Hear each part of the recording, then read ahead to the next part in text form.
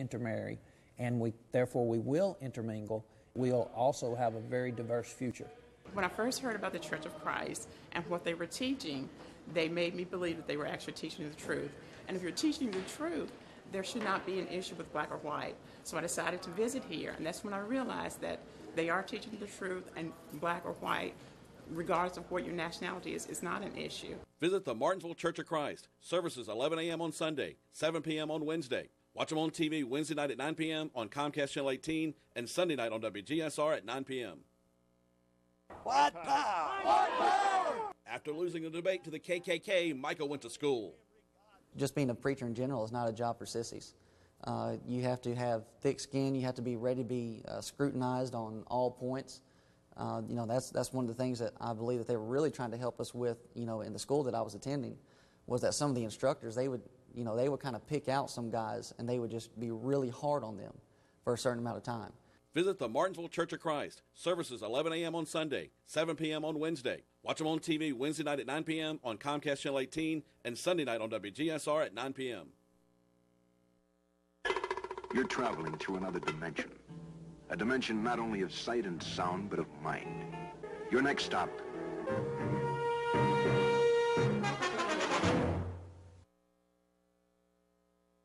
And as the church continues to grow, people are driving miles to hear the truth. Yes, I drove an hour to get here, but it's worth it, and we try to do it every week. I think we've definitely developed a reputation here. I think folks know who we are. They're familiar with what we teach. I think there's still a lot of territory to be covered. I think things are going wonderful. Right. And I really think that Johnny is one of the best preachers I ever heard in my life, and he's got 2 sons that are going to follow in his steps. So I wouldn't want to be anywhere but here. Visit the Martinsville Church of Christ. Services 11 a.m. on Sunday, 7 p.m. on Wednesday. Watch them on TV Wednesday night at 9 p.m. on Comcast Channel 18 and Sunday night on WGSR at 9 p.m. Are you going to church only to find a club? Are you tired of looking for the Bible but only getting babble? Are you tired of this commercial? So am I. Well, these commercials may be old and boring, but the gospel we preach never is. Come study the Bible with the Church of Christ. We're meeting at 250 The Boulevard. Our new times are Sundays at 9 a.m. for Bible study and 10 a.m. for worship, and then Thursday nights at 7 p.m. Come visit with us. We hope to see you there. You're traveling through another dimension. A dimension not only of sight and sound, but of mind. Your next stop.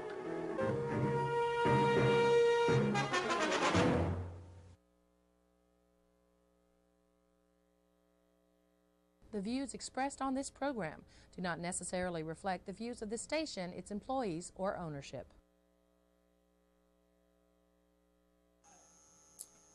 Well, good evening, everyone. Welcome to A Word from the Lord. Jim's over here with you. Glad you are with us and hope you're ready for another study from God's Word. We want to say you are very much welcome to visit with us anytime you're in the area. We meet at 250 The Boulevard, and we hope that if you are interested in the Bible study that you will come out and study the Bible with us. Thursday nights at 7 o'clock is when we have our midweek Bible study. We meet Sundays at 9 a.m. for Bible study and then 10 a.m. for worship. And we really encourage you to come out, and if you'd like to have a Bible study in your home, give me a call, 276-340-2653. That's how you can reach me, or at awordfromthelord@gmail.com. awordfromthelord@gmail.com is how you can reach me, and so we hope that you will do that very thing. We're going to get right into the lesson tonight. The topic we're going to be discussing is this gay marriage amendment, ban, overthrow, whatever. The Supreme Court, I think on Monday, decided not to take up the cases of any of the states that had bans of gay marriage. They had made constitutional amendments to ban gay marriage, and the Supreme Court decided not to take any of those up. And I know in the buzz, they were talking about it Monday, and several days after that, they were talking about it. Charles called me and wanted to get a reaction to it, and what was going on, and said there were some folks that are already getting their marriage license, and what did we think about it? And as we were talking, and I would really like to have played you some of our conversation on the buzz, and then later on the I guess it was headliners or something like that later that night, but I don't have that to play. But I'll give you some of the conversation that we had, and when I was stating the position that the Bible would take on these matters, I was asked, well, don't you think that's a little intolerant, or don't you think you're discriminating? And so I want to take those two things, and let's talk about where the Bible speaks on these matters, and why you might think that I might be intolerant, or why you might think that it would be discriminatory to have the position that we take when we talk about the Bible, what the Bible teaches. But in reality, I hope you'll realize that we're really not. We're actually more consistent than anybody else that is talking about this issue. And so, really what we're talking about is this gay marriage, is it true? Is it real? Is it something that we should be embracing? Or is it really just hype and hypocrisy? And I say it's hype and hypocrisy. That's exactly what it is. And so we're going to show you that tonight. Friends, when we talk about the Bible, and we talk about some things, I'm trying to decide which direction to go with this just right now. I guess we'll start with the discrimination part first of all. Friends, oftentimes when we make a stand on some things, we're saying, well, you're discriminating. You're discriminating against some things. But let's notice this. Let's notice this, if you will. When you hear the word discriminate, oftentimes people say, well, that's bad. It's bad to discriminate. You should never discriminate. That means you're a bigot. You're a bigot if you discriminate. Well, is that really the case? Is it wrong to discriminate? I suspect that every one of you that's watching this program discriminate. And I will say that with almost 100% certainty. I'll say it with 100% certainty. You discriminate. You discriminate every day. And yet, no one calls you a bigot. You know why? It's because there's certain discrimination, certain ways you can discriminate that are not bad. Now look at the definition here. Here's the definition of to discriminate. To make a distinction in favor of or against a person or thing on the basis of the group, right, class, or category to which the person or thing belongs. It means to show partiality. Another definition would be to note or to observe a difference, to distinguish accurately. Now, if you say, well, I don't discriminate. I don't discriminate. Well, I suspect that you do. As a matter of fact, probably you have a favorite pair of shoes that you wear. Maybe you have a favorite pair of pants or favorite shirt you wear. And when you say that's my favorite, you're discriminating. You're doing the very definition is to make a distinction in favor of or against a person or a thing. So you discriminate. You discriminate. You probably discriminate against restaurants. You say, well, I'm going to order pizza tonight. Well, where do you go? Where do you get your pizza? You go down there to Little Sneezers and get pizza. No, I don't like Little Sneezers. I'd rather have Papa John's.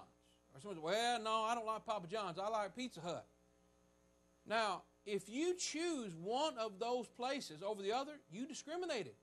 You say, I choose this one over the others. Now, if you choose Pizza Hut, you better watch it. Papa John's might come sue you. You're discriminating. No one would think that. No one thinks that. Why? Because you are choosing based upon your taste or your preferences. You just prefer those things. So it's really not wrong to discriminate across the board. So don't say, well, you're wrong to discriminate. No, because everybody discriminates. I bet you even discriminate against people. Yeah, you discriminate against people. You know why? Because there's probably some people you don't like to be around.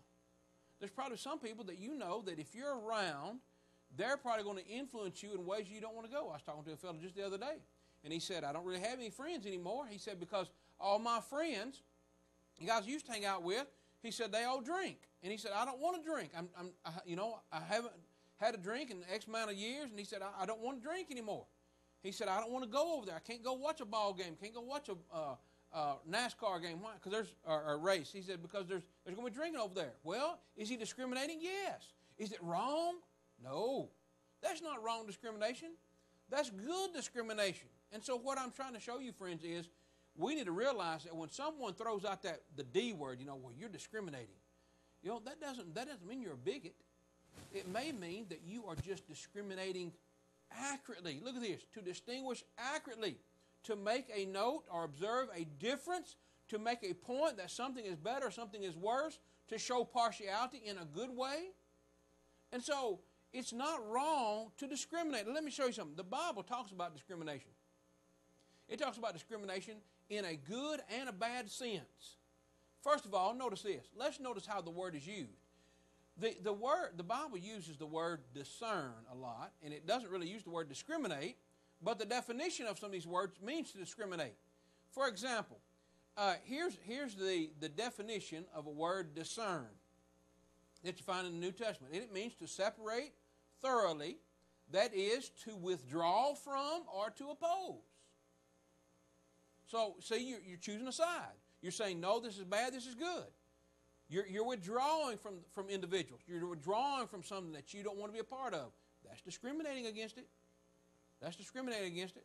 And it says, to figuratively, it means to discriminate by implication, to decide or hesitate. So if you are trying to say, well, do I need to go this place or go this way? You're discriminating. Do I need to go this direction down this street or do I need to go down this street? You're discriminating. And so it's not necessarily bad to discriminate. And the Bible uses these words and actually shows that we are supposed to discern or to discriminate. For example, in Matthew 16, verse 3, Matthew 16, verses 2 and 3, Jesus is talking to the Pharisees, and he says, he's chiding them, he's rebuking them. He says, you can look at the sky. He says, in the morning, you look at the sky, and you say, in the morning it will be foul weather today, for the sky is red and lowering. And he says, oh, ye hypocrites, for you can discern the face of the sky, but you cannot discern the signs of the times. So you can look at the weather, and I think we all can do that. You look out and say, well, it looks like it's going to rain today. So what do? Well, you discern, and you discriminate. You say, well, this is not a good day to mow the yard. Why? It's going to rain. It's not a good day. Are you discriminating against the day? Well, yeah, I am. I'm saying it's not a good day. It's not a good day to do certain things. So I'm choosing to do something another day. I'm choosing another day to do it. I'm putting something off. So you discern. You can discern the weather.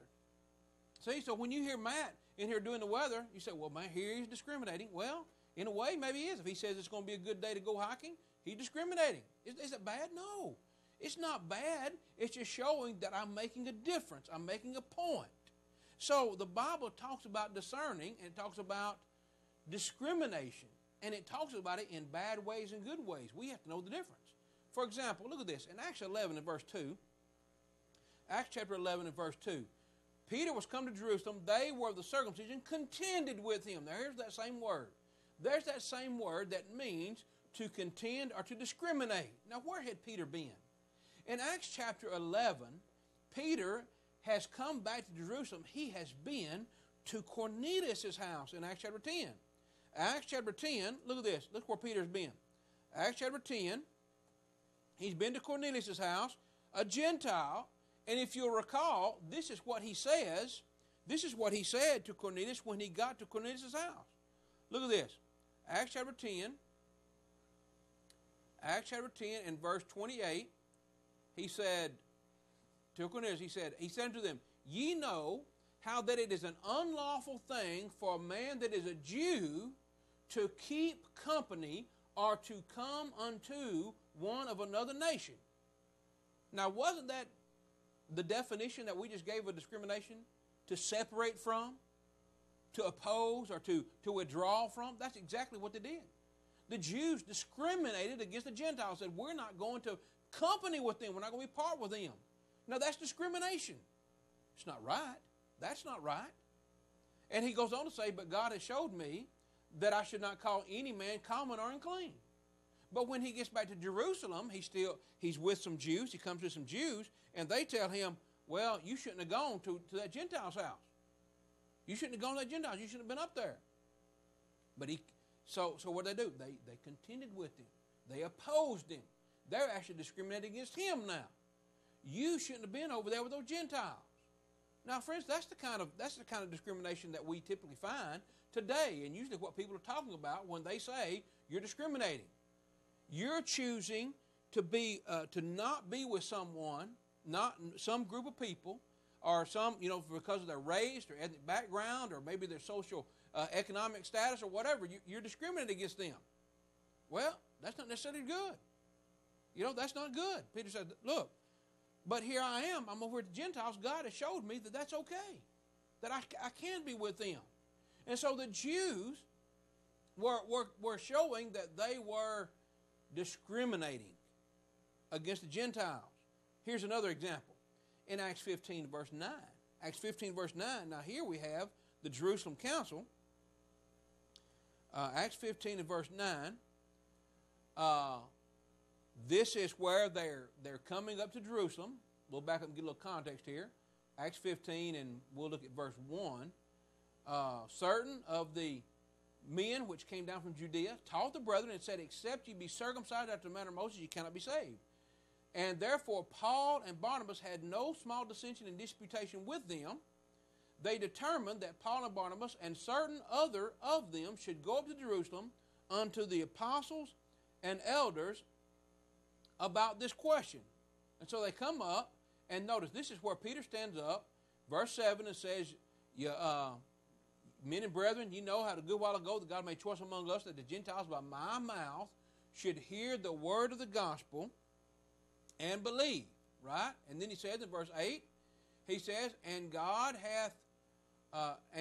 which knoweth his heart, knoweth the hearts, bear them witness, giving them the Holy Ghost, even as he did unto us. Now watch us. And here's that word, and put no difference between us and them. God did not make any discrimination between Jews and Gentiles because he purified both Jew and Gentile by faith in the gospel. That is, he's going to save Jew and Gentile the same way.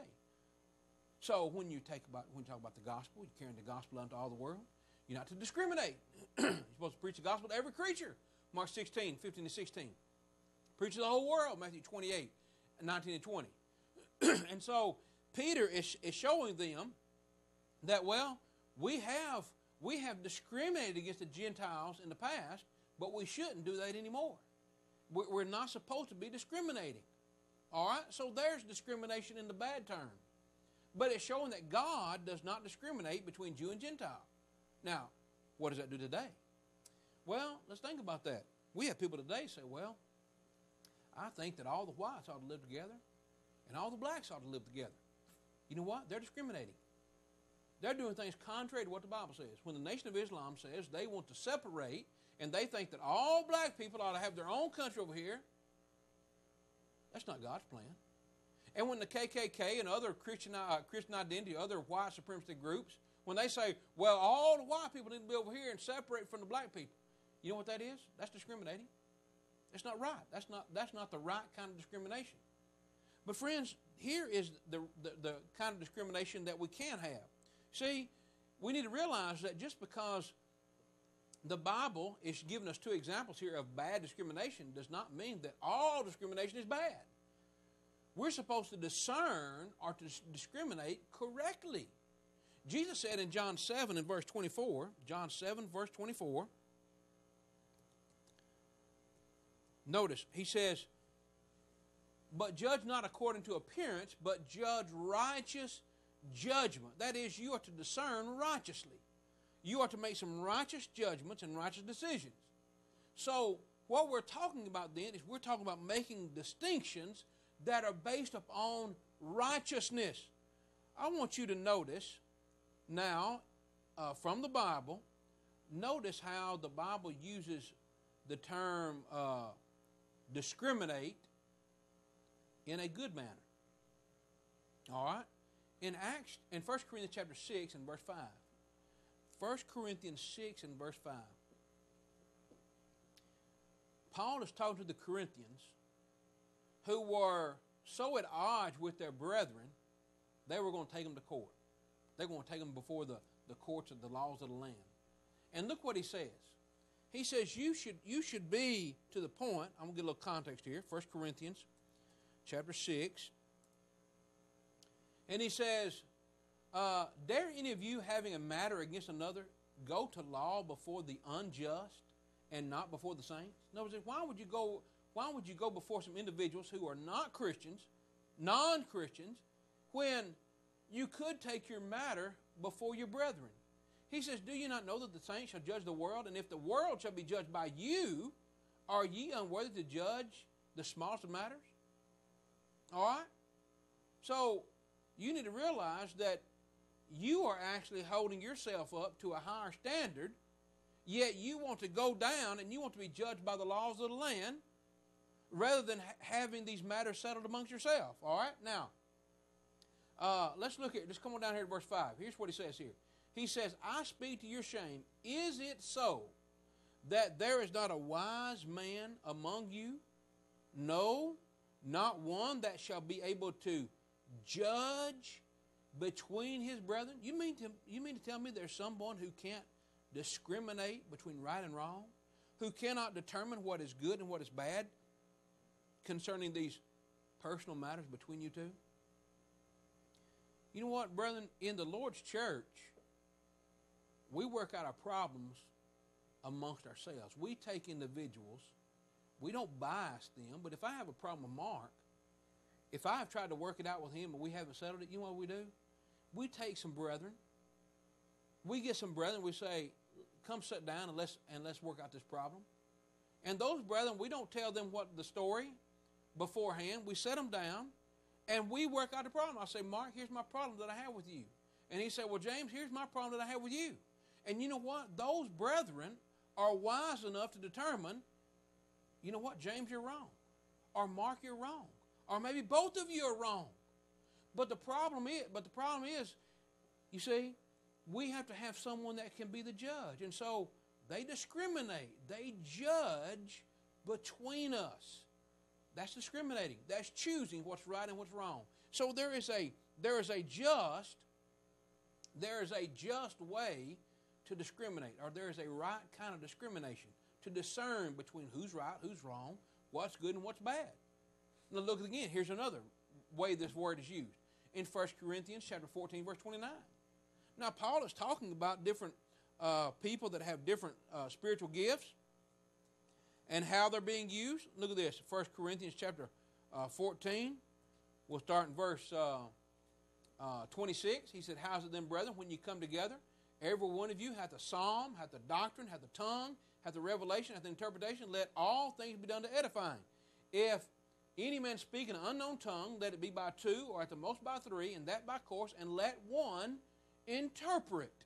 Now watch this. Here's where we're getting down to the judging part. He said, if there be no interpreter, let him keep silence in the church, and let him speak to himself and to God. But let the prophets speak 2 or 3, and let the other judge. Now, what are they judging? What are they determining? What are they discerning? Well, I submit to you, they'll discern whether it is indeed of God or not. Now, how are they going to do that? Well, let's come down to verse 37. 1 Corinthians 14, verse 37. Paul says, if there any man think himself to be a prophet or spiritual, let him acknowledge that the things that I write unto you are the commandments of the Lord. And so, in this particular instance, 1 Corinthians 14, Paul's saying it ought to be the case that there's someone can make a decision, a judgment about the things that are being said. You know what? We challenge you to do that very same thing today. We never ask you to take our word for what the Bible is saying. We want you to open up your book, open up the Bible, and you examine it for yourself. Now that's how you determine, that's how you judge, that's how you discriminate. Is James telling me the truth, or is James not telling me the truth? That's how you determine I'm discriminating against James. Is James telling something that's right, or is he telling something that's wrong?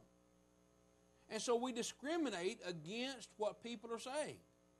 Now, is it wrong to discriminate in that fashion? No.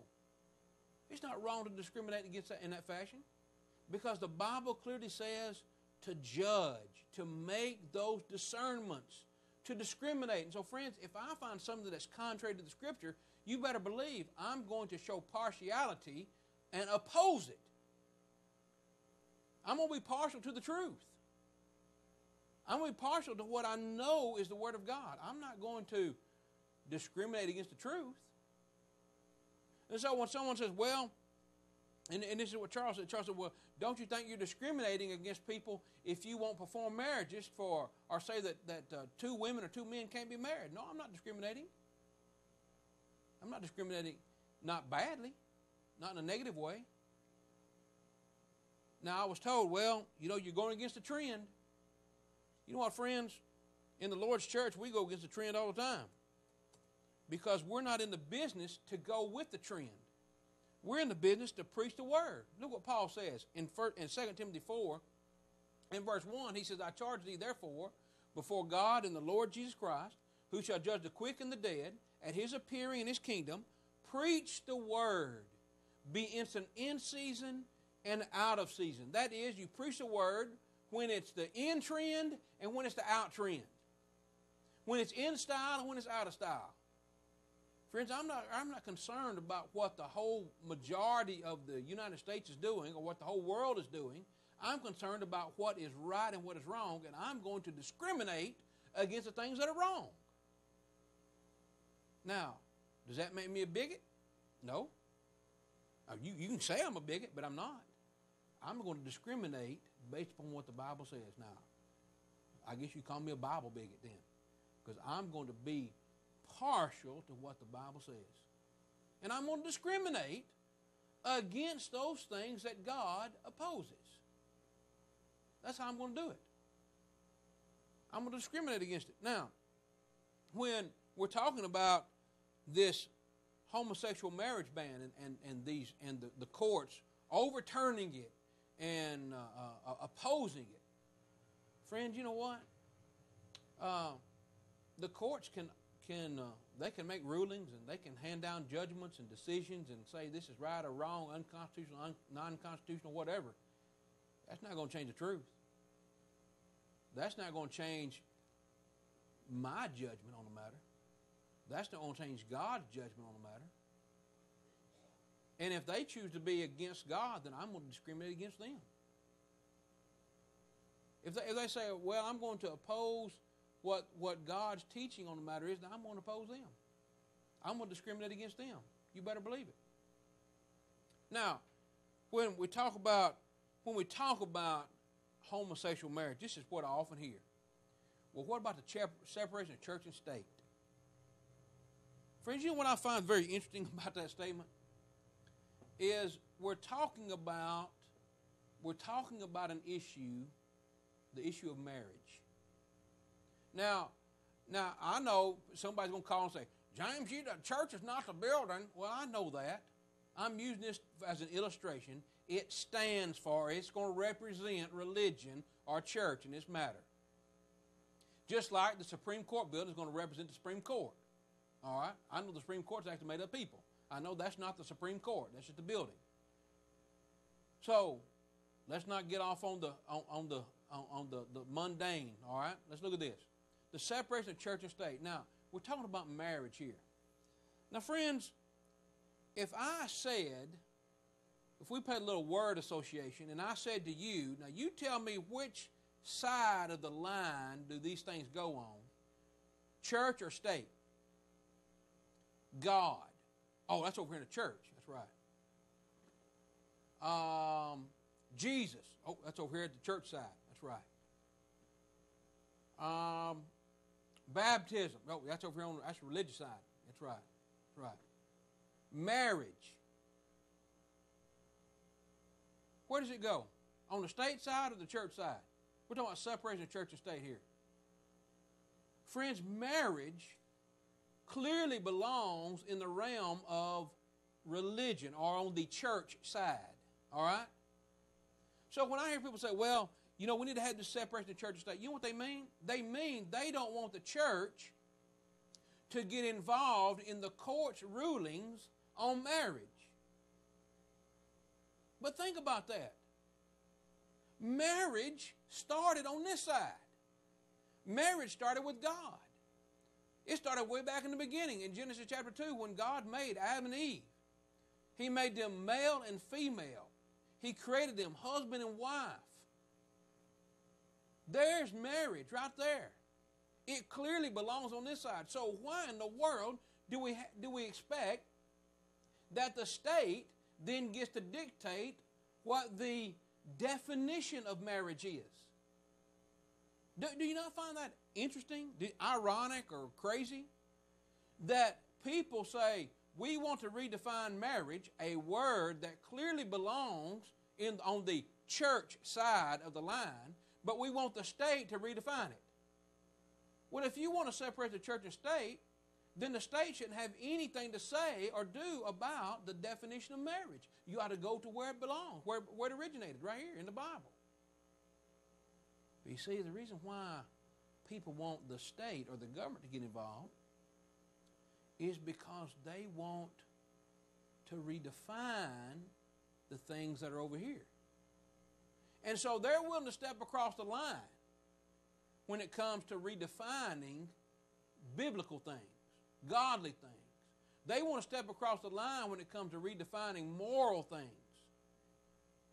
But the minute you oppose it, oh, we're going to jump back over here. You need to stay on your side of the line. You know, it reminds me really of like the kids fighting in the back seat, you know, stay on your side of the line. And one of the kids pokes the other one, you know. And then when the other one pokes back, oh, he crossed the line. It's really childish if you really get right down to it. These people are not happy with what God has to say, so they want someone to come in and redefine what God says. And I've said this before, I'll say it again. People don't rewrite the Bible and redefine biblical terms because they can't understand the Bible. They do it because they can understand it. And that's what you have here. So if you really want to separate the church and state, then why don't you stay on your side of the line? Stay on the state side. Why get over here and start messing in the clearly biblical, godly, divine side of marriage? Why don't you stay on that side of the line? See? So here's the question. Why do you ask the state to dictate to the church? Oh, I think separate the church and state. But I'm going to get the state to dictate to the church what the church can do. Friends, that doesn't make any sense. All right? Does mine? Guess not. All right? See? Why is it then, if you want to separate the church and state, why do you start using terms, or why do you start messing with terms that clearly belong to the church side of the line? You know, here's what it reminds me of. It reminds me of, here I've got a picture of this guy, he's playing football. You can go and put the phone lines up, Matt, if you want to. Here's a guy, he's got his football. This is a football. And this guy over here, he's got a baseball bat on his shoulder. He says, I want you to call it a baseball. I want you to redefine the terms that clearly belong to your game. I want you to redefine the terms. I want you to call that a baseball. And the guy said, well, no, this is football. This is football. It clearly is a football. You can't call it a baseball. I want you to call it a baseball. No, you can't call it a baseball. It's a football. So what does the baseball player do? The baseball player goes and gets the umpire that belongs in his game and dictates to the guy playing football, you are going to call that a baseball. This umpire doesn't have any authority to change the rules or the words or the lingo or anything about football. He is in a different game. And you know what? The government is not in the Bible business. So why do you go get the government to try to dictate what God has already said. Unless you don't want to play fair, unless you just don't like the rules, unless you don't like the fact that these folks over here on the church side, these folks over here with the Bible, are going to tell you you can't redefine what God has already defined. Now, am I discriminating? Am I discriminating? Yeah, I'm discriminating. Yeah, I'm discriminating. Friends, 2 women and 2 men who have a piece of paper from the state, from the government that says they're married will never be married. They'll never be married. Because by definition, they cannot be married. Mark can tell me all he wants to. James, I want to be a zebra. You know what? You can't. There's no way you can be a zebra. I want to be a zebra. You never will. It is not possible. And it's not possible for 2 women or 2 men to be married and call it a marriage. See that? It's just not possible. Now, am I discriminating against them? Yep. Sure I am. Is it unrighteous discrimination? No. It's not. You know why it's not unrighteous discrimination? I'm going to tell you why. I'm going to take this phone call and then I'll tell you why.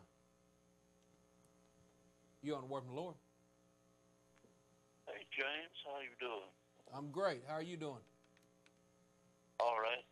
James, if you hired me to work for you and told me a specific way to do something, and then I went and did it exactly against what you said, when you get upset at me? Yeah, very likely. Well, that's the way I think God is getting with these preachers that are so-called preachers that are saying that this is this and this is this. And I think it's upset. I mean, it makes God, I believe, a little bit on the angry side. Would you agree with that? I don't think it's a little bit. I think a lot. Yeah. All right. That was my point, sir. Yeah. Thank you. All right. Thanks for your call. Yeah. Now here's why it's not discriminating, friends. For me to say, I will not perform a marriage between 2 women or 2 men. Now, I know how the homosexual crowd works. Somebody's probably going to show up and say, hey, will you perform this wedding? And I'm going to say no. But you know what? It's not discriminating. You know why? Because the same reason why I won't perform a wedding,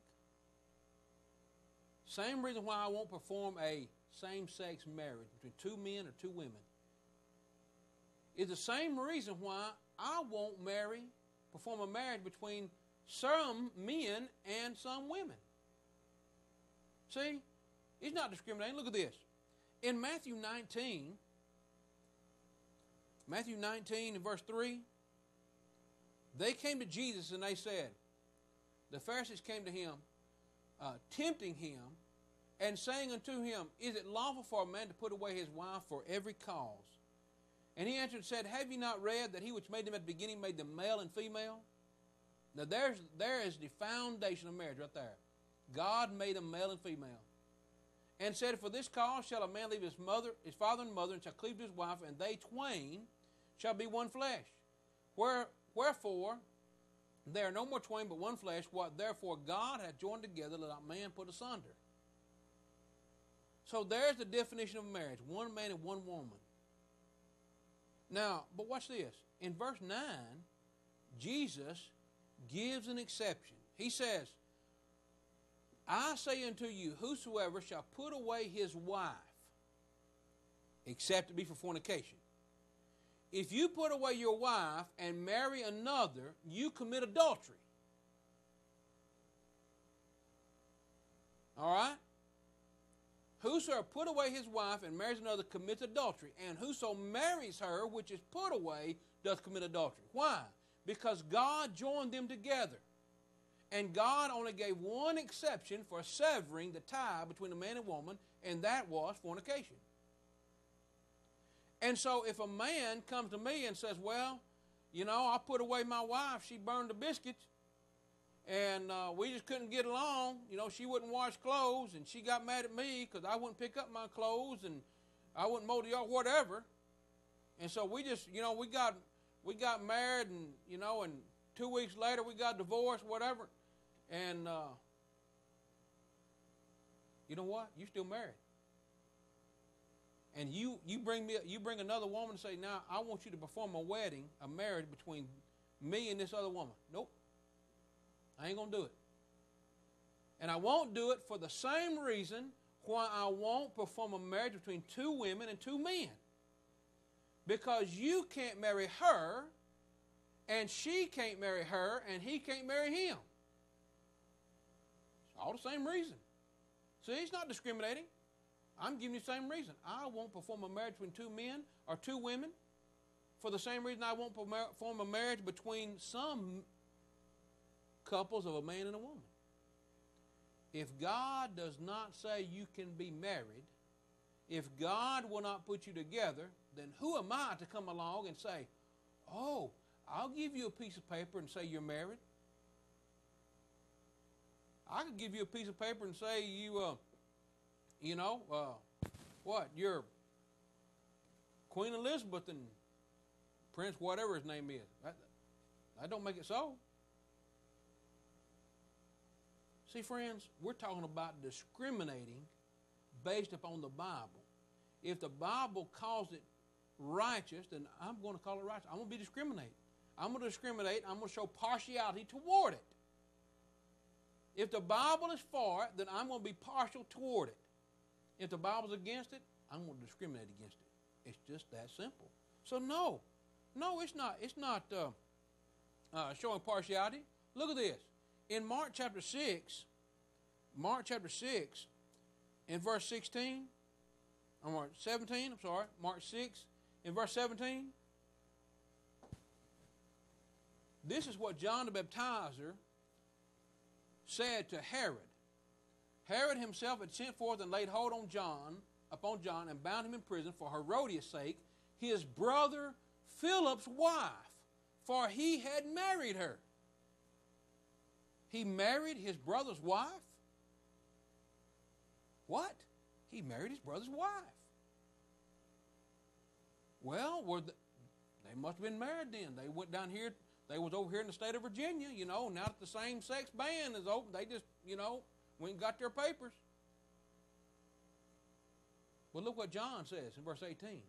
For John had said unto Herod, it is not lawful for he to have his brother's wife. It's not lawful for you to have your brother's wife. But John, the Supreme Court ruled and said, I can have my brother's wife. God didn't say it. And God made the rules on marriage. But John, we overturned the ban. Our state overturned the ban on marrying your brother's wife. It's not lawful. I don't care how many constitutional amendments there are. Which, by the way, just let me say this too. Just because a state passes a law that says marriage is defined as one man and one woman, that's not what makes it right. What makes it right is what God says. You want to work with the Lord? Yes. Have y'all found out who the person is that's marrying these gay people? No, I haven't. I haven't heard you talking about the preacher that was supposed to perform the wedding for the two lesbians. No, I haven't heard. Well, I haven't no, heard. It doesn't have to be a preacher. Anyone can go and take the class and get a license to marry people. Well, but you're right. I mean, they can say it. That's right. But the bottom line is they still won't be married in God's eyes. So you know. Yeah, I know that. It's just an act of futility. I would just like to know who the person is that's people to marry these people. But would it surprise you if you found out who it was? Do you think you'd be surprised if it was one of these preachers around here? I would be surprised if it's a preacher, yeah. I wouldn't be surprised. What these guys do don't surprise me at all. Listen, if they won't tell you the truth on what God says about how to save your soul, it's really not going to surprise me if they'll compromise the truth and marry two homosexuals. It's no surprise to me at all. So, but we'll keep our eye out. I mean, it's going to be public record. I mean, his or her name, whoever's going to be, is going to be on the so-called marriage certificate. So, it'll be a matter of public record. So, anyway. Yeah, that's fine. So, all right. Thanks for your call. Right. Thanks for your call. So friends, is it discriminating? No, it's not discriminating. Not negatively. John the Baptizer told Herod, you cannot marry her, it's not lawful. And that's the same statement that I would make to two men or two women who said, would you perform a marriage? No, not lawful. Well, we'll sue you. Whatever. Which just goes to show where their agenda really lies. That brings me to the next point. What about this? What about tolerance? Well, you're just intolerant, James. You're just intolerant. You know what, friends? Let's look at the definition of intolerant. Intolerant means not tolerating or respecting beliefs, opinions, usage, manners, etc., different from one's own, as in political or religious matters. Bigoted. It means unable or unwilling to tolerate or endure. All right? Now, does that make me intolerant if I say I won't perform a wedding? You want to work from the Lord? I'd like to talk to James, please. This is he. You're on the air. Oh, okay. I was just going to tell you that you're doing an awfully good job explaining this. And my dad, he was a gospel preacher for more than 40 years, and he's just like you. He would not marry a couple that had been married and divorced before, because he said, they can tell you anything. And for him not knowing, he would just never do it. And it never did cause any problems. Yeah. But I was just going to tell you, you're doing an awfully good job. Well, thank you. Where are you calling from? Arkansas. All right. Yeah. I'm just watching you on the internet. All right. Well, I watch all of you. I watch Johnny and all of you. Every time I can get you on here. Well, tell me your first name. Susan. Okay. Well, thanks for watching, Susan. You bet. Thank you very much. Bye-bye. All right. Good to know people out there watching. Now, does that make me intolerant? Listen.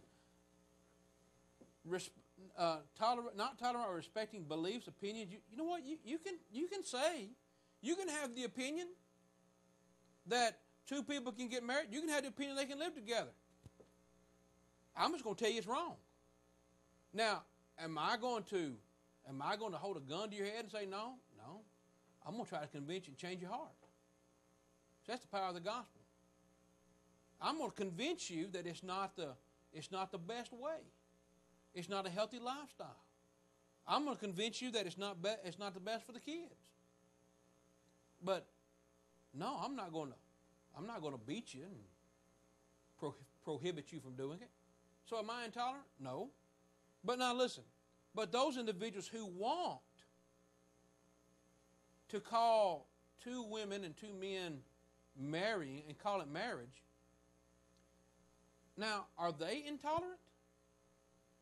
This is where we are here. Who is really the intolerant one? Remember the so-called Christian couple who had a bakery, and they made wedding cakes, and these two women walked in and wanted them to make them a wedding cake for their homosexual wedding, and they said no, that goes against our religious beliefs, and so they sued them. Oh yeah, sued them. $150,000 in damages, closed their shop down, harassed all their vendors in order to cut off their supply line, all because they said it goes against our religious convictions. Now, who's really intolerant there? Who's really tolerating the other point of view? Who is really bigoted there? Who's really the bigoted one there? What about this? Colorado baker.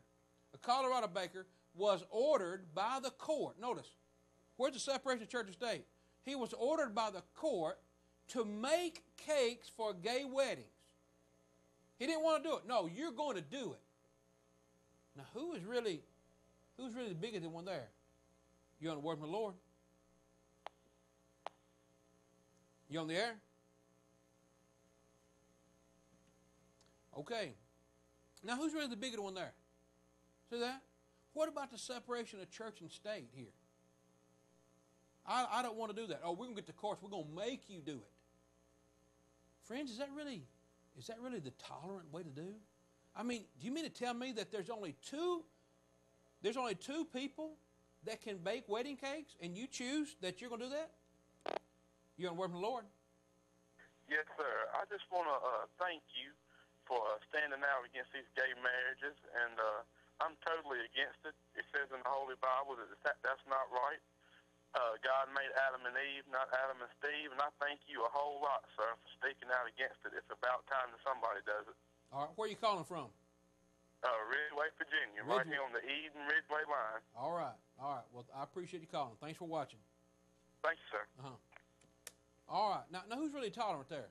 Now, let me just say this. Now, I didn't get to watch all the buzz of the night, but there was a lot of people calling in, like these people that have called in, that are opposed to this. Now, who is really, now keep in mind tolerance here, who is really respecting the opinions, respecting the beliefs or the opinions or the manners of someone who differs from their own? Who's really doing that? Who's really the intolerant ones here? Look at this. I want you to look at this map. This is the map, and I think it'll change here. These are the years in which states have legislated in some degree, some way, shape, or form, constitutional amendments that ban same-sex unions, same-sex marriages. They've either changed, they've made it a part of their constitution that says it's to be defined as one man or one woman, something to that effect. Different degrees, whatever. But they all have these in place. There's like 30 of them right here. And every case, in each state, it was passed by an overwhelmingly majority of the people. As a matter of fact, if you took all these states together, 67% of all the people who voted in these elections said they did not want homosexual marriages. They wanted to put a ban on it. Yet courts have come and overturned, how many, 15 of them, 10, 15 of them already? And now that the Supreme Court says we're not going to weigh in on it, then the rest of them are probably going to start to fall. But remember, the majority of the people in those states have said we don't want it. But remember what intolerance is. Intolerance is, I don't care what you believe. So when the majority of people in America have said we don't want homosexual marriages, the courts come along, because remember, we can't separate church and state when it's in the homosexual's favor. They come along and say, no, we're going to dictate that this is what you do. Who's really being the intolerant one here? You on the word from the Lord? Yeah, James, this is Dale from Branson. Yeah. I think you're doing a good job. But I like to ask a question. When did the people of homosexual get the name changed to gay? I'm 70-something I don't know. That's kind of a political thing. Yeah. And then I was in the Navy, and they called them faggots, and now they gay. Yeah. Well, I just say let's say homosexuals. I mean, that's what the Bible would say, or that would be a clear definition of here. So the Bible doesn't actually use the word homosexual. It says effeminate and abusers of themselves and mankind. I know there was, but yeah. I was just wondering why they got the name gay. Well, I think people try to change names, what things are called, in order to make the sin more appealing. You know, it's not adultery anymore. It's just we're having an affair. You know, it's not homosexual. It's an alternative lifestyle. And so it's all right. Thank you. All right. Thanks for calling. Anything to make it more appealing. So, friends, who's really being intolerant here? When the people say we don't want it, but yet we're going to go to the courts and force you to take it. But, friends, you know what the problem we're having here? The majority of people are opposed to this, but you know why we're really having this problem? It's because while they may go and vote against homosexual marriages at the ballot box, the problem is they won't stand and oppose it at other times. They really don't really care what God says about other things. And that's what opens the door to say, you know what, we're going to let ungodly lifestyles come on in. We don't have the conviction to stand up and oppose these things until it just gets to the very brink and we just fed up with it, we'll go and vote against it. But friends, by then it's too late. By then it's too late. All right. You're on the word from the Lord. You got 30 seconds. This is Susan again, and I'm in Arkansas. I see that you've got your map up here, and I stood at the voting place from 7:30 a.m. to 7:30 p.m. with a petition against this, and we voted it down like 3 different times, but the courts overruled that, and we never even voted on it, but they've passed it here in Arkansas now. Yeah. So you're exactly right. Yeah. It really doesn't matter what you vote because the courts are going to say this is what it's going to do anyway. Exactly. That's right. Exactly. You're exactly right. That's what I was going to tell you. Thank you for your Thank you very much. Bye-bye. And so, friends, the bottom line is you're going to have to stand up and fight for what God says regardless of what the courts say. And if you don't have the conviction to do that now, well, it's going to be too late in the end. All right, friends, we're out of time. We're out of time, and the phone just keep a ringing. But we're out of time. Thanks for watching. If we're going to be assistant to you, please give me a call. Till next time, remember to ask what does the Bible say, and you always get a word from the Lord. Have a good night.